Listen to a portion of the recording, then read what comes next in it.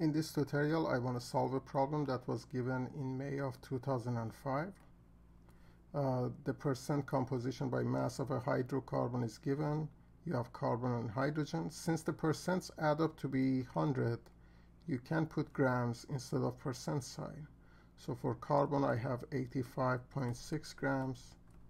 And for hydrogen, I have 14.4 grams. Convert them to moles, so divide by their atomic masses.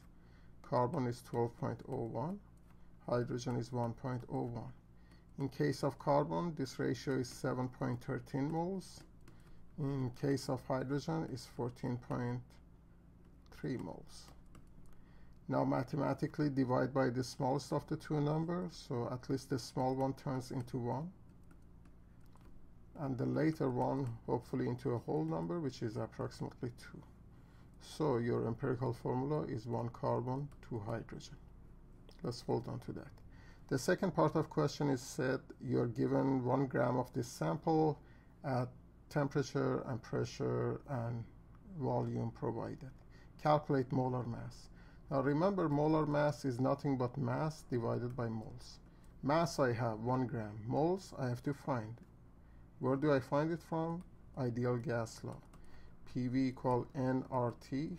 You're solving for n. Divide both sides of equality by RT. So it's pressure times volume divided by RT. Let's just plug in.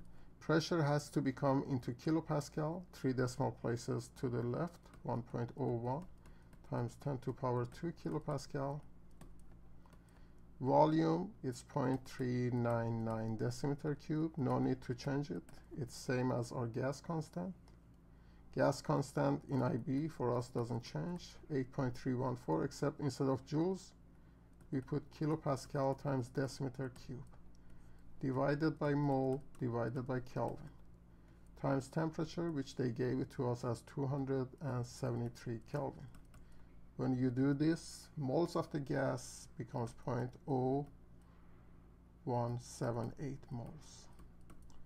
So let's just solve for molar mass. Molar mass is you have 1 gram of that gas divided by 0.0178, and it turns to be 56.3 grams per mole.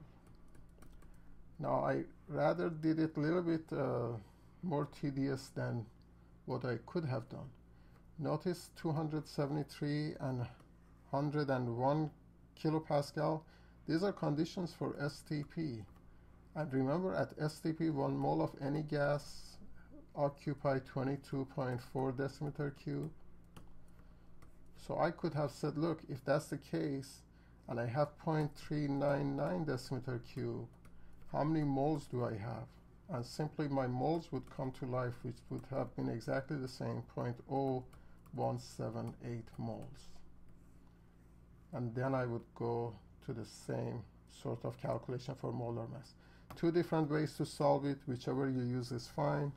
One is easy one. This just remembering Avogadro's volume, and one is the correct one. Both yield the same answer. Your choice. Last part, the usual, is once you have empirical formula and molar mass, what is molecular formula? We are looking for a ratio, which is molar mass divided by empirical formula's mass, which I call it empirical mass. Molar mass we just calculated, 56.3. What is empirical mass? Well, you have 1 carbon, which is 12.01, plus 2 hydrogen, which is 1.01 each. So this will give you 14.03 grams per mole. That's empirical mass, or mass of empirical formula. So divide it by this, and you will get 4 times bigger. So your molecular formula is 4 times as big, and it's C4H8.